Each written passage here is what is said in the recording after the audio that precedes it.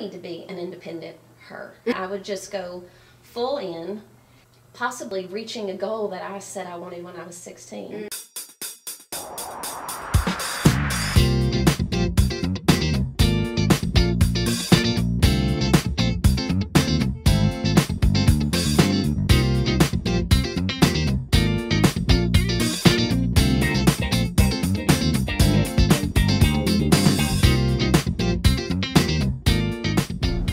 Welcome to We're Not Dead Yet. I'm headed outside of Atlanta to historic Canton to meet a woman who is reinventing herself. Our friend Begonia, the Spanish chef from an earlier episode, told me about her. We'll follow her under the heading of Unearthing an Old Dream. Traci Carnes was a stay-at-home mom, and an opportunity came up at a reuse development. Some investors bought a abandoned cotton mill that used to make denim. It's a 120-year-old brick and stone building, and they are turning it into restaurants and shops and spas, and there's a brewery. So Traci seized on an opportunity with a communal retail concept as a creative way to launch her new business. Let's go shopping. So we're here. Remember to subscribe to my channel if you like the content that you see, and hit the little bell and the little like button. Traci, thank you for having me in your store. Yes, you're welcome. And the name of your store is Boundless? Yes. Just Boundless. Boundless, yes. Very just good. Limitless and whatever possibilities might be here. What did you go to school for? I went to the Art Institute Atlanta for fashion marketing. And I had hopes and dreams of being a buyer and a stylist. I had some opportunities, internship programs at my school. I realized this was definitely what I wanted to do. And then motherhood happened and you became a stay-at-home mom? Yes. Like me and so many others of us. And then I put all the hopes of being some big buyer in New York or even owning my own clothing store. I put that on hold because I didn't realize, kind of makes me emotional, how rewarding motherhood could be. Yeah, yeah. And so, how many kids do you have? I have 4 and a grandbaby. How could you be a grandmother? I know. You're gorgeous. It's the lighting. So you started doing some stuff on the side somewhere along the way. You talk about your traveling show. Yes, my youngest daughter had a metal allergy, and I love to dress her up. So it started me out early when she was like 3 years old, maybe making some little Michael's beads and plastic beads. And then somewhere along the way, it was a school fundraiser, not a school fundraiser, it was a baseball fundraiser. I thought I could make some jewelry and, you know, we could sell that. I could donate it to the team. And so I started making jewelry, and then I played with that for a little bit, a few years, and then I remembered that clothing looks better with jewelry. And my jewelry would look better with clothing, so I started buying small amounts of clothing and reselling them, and then having little trunk shows at my mother's office here in Canton. Wow. And so it became something that I did once a month, and then I was able to get into the local schools, and I would set up a space in an extra classroom and let the teachers shop. And then I started branching out. I got a tent, I got a portable dressing room, and I would do fairs, craft shows. Sure. And it became my little thing that I enjoyed, but it was hard work. It let me have some creative juices, maybe let me have some Christmas money. Yeah. And it was also something that I shared with my daughter. It was teaching her customer service, handling money. So I felt like it was a win-win for both of us. This is a fabulous store. Thank you. Thank you very much. Tell me how this came about. It was actually just a random phone call from new business owners that owned, or were going to own, a place called the Cotton Mill Exchange in my local town.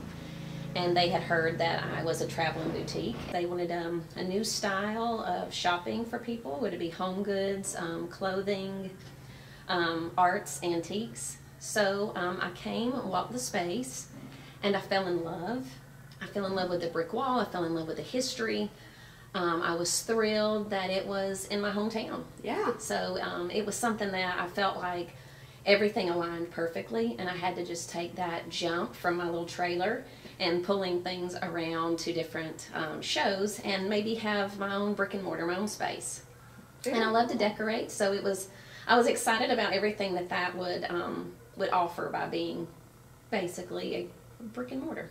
My oldest daughter was moving out the same week that I had the interview for here, and I was trying to help her move in, trying to help her become an independent her.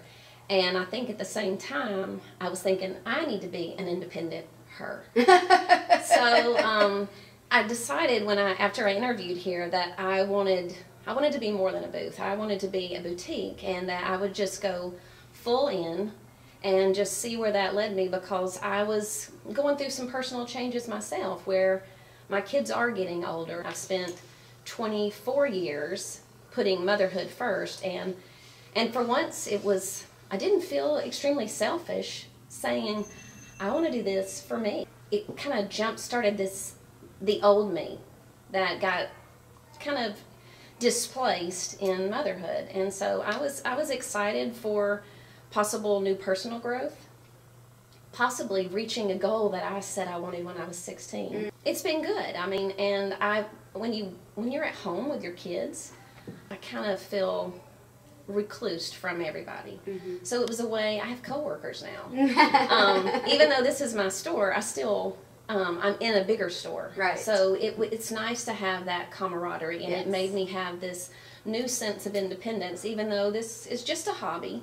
My hope is that it becomes a little more than a hobby. You also offer styling services, right? So, I want to be styled. I would love to do that, especially if you'll let me just, I want to say decorate you in a sense. Okay. I love it. So these are some crinkled joggers. I personally am a huge jogger fan. I love a little bit of an elastic waist. Makes you feel very self-confident. I don't know. I love it. And the fact that you can wear them cuffed or regular, like I have mine down. So you can wear them a little. And then you can throw them on real quick with like some heels, some booties, or even cuffed right. You can put them on with some cute little sneaker, a little funky little sneaker. Right. But this is kind of like the vegan leather. And so I think these are really great. I think these will transition into the holidays. And I think you could also throw them on with a t-shirt and some sneakers and just wear it out for the weekend. Are there rules for women of our age anymore? I mean, well, sure, there have to be some rules, right? But yes. what do you recommend for styling women of our age? I think you shouldn't judge it on the hanger or on the mannequin. Okay. I think if your gut says, oh, that's cute, you should try it on. Okay. Because until you put it on, everything has its own identity off a hanger. And then when you put it on, I think that's where you start saying, okay, is this appropriate? Meaning, for me, I think the biggest thing I've realized in my 40s is how short something is. I think that's the only rule that I think applies for me, is if it's a little short, I feel like it becomes a little more juniorish. And that's the only thing that because trends, just one-hit wonder kind of season clothing, I think we should all be able to wear that. Yeah. I think it's just more, if you don't feel pretty in it, I think you should take it off. Gotcha. If your confidence goes down ever so slightly, take it off. All right. And if you don't feel like you can rock it, I think you should take it off. I love that advice. All right, and I love this little shell here. I love the shoulder pads. I love this neck detail. I think this could go super young to all ages. I think this is a powerful top. But I also think that layering is my key. I think that's how you can keep outfits fresh, is keeping them layered unexpectedly. Doing new. Yeah, whether it's just putting a satin top on over that as a jacket, or putting this is like a Sgt. Pepper jacket. I love all the detail in this. Everybody knows you can always turn to a denim jacket. But sometimes that gets a little overdone. Oh, I love this. And then don't forget your accessories. And now this piece is yours. Yes, this is one of my signature pieces. I've had it for about 5 years now. It's just a natural bone cross. Most all of my stuff has an antique kind of vibe to it, or a distressed metal. But now see, really I like that, pretty. and like you could put that on. Like right now, you're rocking the bare feet, but I think you could wear, I am rocking the bare feet. I think you could wear like a little booty here, even a heel to dress it up. Or remember, you can cuff the pants. Yeah. And then if you were to strip this down and just put like a fun little t-shirt with those joggers, put on some of those cute little sneakers that maybe don't even have laces. So I think you could wear it a lot of ways. And this shirt with a pair of boyfriend jeans or some dad jeans, I think would be so cute. And the dad jeans again are? Well, to me, they are a version of the boyfriend, but kind of like mom jeans. They're a little higher rise, and so you'll see out there mom jeans, dad jeans, boyfriend jeans, girlfriend jeans. Again, all I can say is you should try them on. And see Don't let the name throw you off. High waist and mid rise, those are some key things, and you need to know what works for your body. I think this is so cute. I love it. I do too. Well, let's try something else. Okay. Tracy, this is an example of something I would not have pulled off the rack. I'm terrible at having the vision, and I was skeptical, but it is very cute. I love it. I love it. It looks good on you. I like it a lot. And that's what I'm hoping that my customers can start doing that. I'm going to try to style a couple of nights a week, at least through the holiday season, to see if it catches on. Yeah. Kind of guide what I can see of your body shape with what I know. I've usually tried on everything in the store to know how it fits, even if it's not for me personally, because I do have sizes, you know, 0 to 3X. Not everything is intended for me. Right. So, but I'm glad you like it. I do. I would also say, of course, this piece of yours is gorgeous. Oh, thanks. Let's get rid of it. But we can do it longer. We can keep it on there. Layering cool. Here's the other thing I'm terrible at. Accessorizing. Well, costume jewelry is great because it's affordable. Yeah, it is. So you can have pieces, and majority of my jewelry I have made. So this is like a vintage key, and just kind of ornated with things. I've had people bring me certain pieces, and I've made them for weddings. The keys are very popular. Yeah. I've had people bring me their great-grandparents' skeleton keys out of an armoire, and I've turned it into something special. Nice. So, I love it. Yes. So with accessories, but anyway, I always say layer up. Not everybody's as cold-natured as I am, so I always have to have a layered up. But again, this is another spin on the denim jacket, sometimes just a different color, whether it's cropped. This one's got puff sleeves, just gives it a little more detail.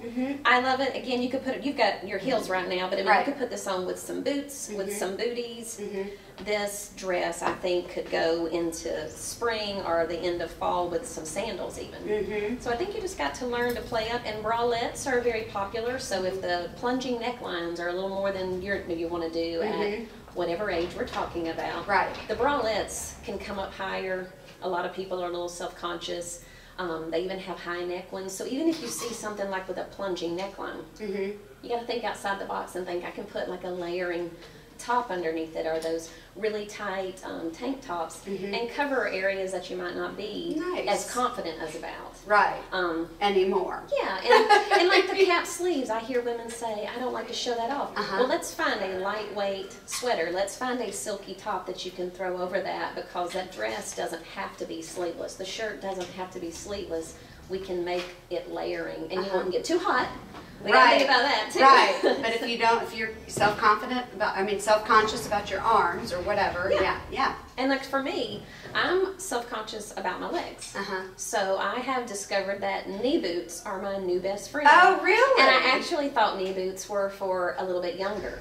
But I'm happy with wearing something about mid-knee, or right at your knee. That way you can wear the short dress and still cover up a little bit And then I put the knee boot on, and I've literally got 2 inches of my thigh showing, and I'm more confident. And so I'm like, embrace the knee boot. There's no age at that, because literally less of my body is showing than if I'd have put a pair of heels on or booties. I hadn't thought about that. And my self-conscious area is my knees and my thighs. So I'm covering them. I know how it feels to want to cover up certain areas, but I think this is a great look. Super cute. I love it. So talk to me about the challenges you faced. So 9 weeks after we opened this store and I became my first ever brick and mortar, we shut down. So we shut down for 6 weeks, and in that I had to figure out, I'm not very computer savvy, I had to figure out how to have a website, how to possibly ship. and I had to teach myself that. Well, to some people that's not hard, but for Right, me, no, I get it. it was challenging. So I felt defeated, like a lot of people did. Yeah. And then also, I had things that needed to sell. My clothes are seasonal, so my spring inventory couldn't wait till we came out of the pandemic. So you've embraced social media as well as another tool. Yes, it's been a challenge also. I was really good at Facebook, but Instagram, again, it was a learning curve for me as well. Yeah, it's truly its own beast. So it is. I'm trying to do that and take the pictures because pictures say a lot. And unfortunately, most of the time you'll see it's me. Because it's me in here trying to take pictures of myself, and so it's selfies. Right. And I love sequin denim.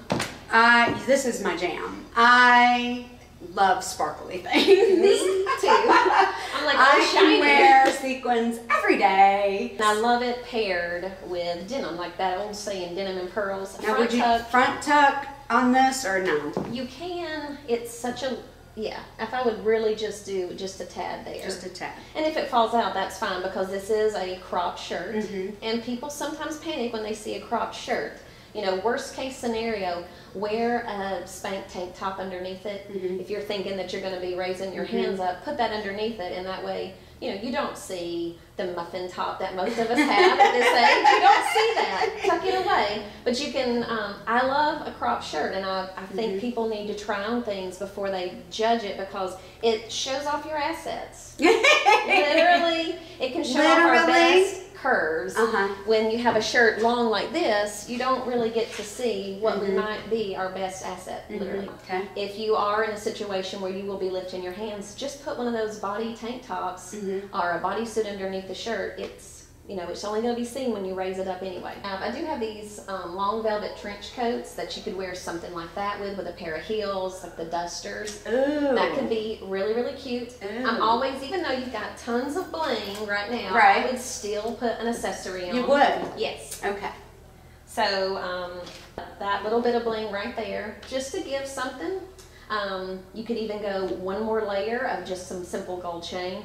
I think that looks good. I love this. I love this look. And this would even be cute in reverse, like if you were putting on a sequin skirt or sequin joggers, and then go basic up top. Yeah, you know, like a t-shirt, or a denim top. Yes. Yeah. I mean, even like maybe your kid's school, your high school, like a t-shirt, like that has some sort of graphic design on it. So like a little sequin skirt with your kid's high school on it or their elementary school, something just to funky it up and make it unexpected and make people look twice because we're worth looking twice for. Okay, I like that.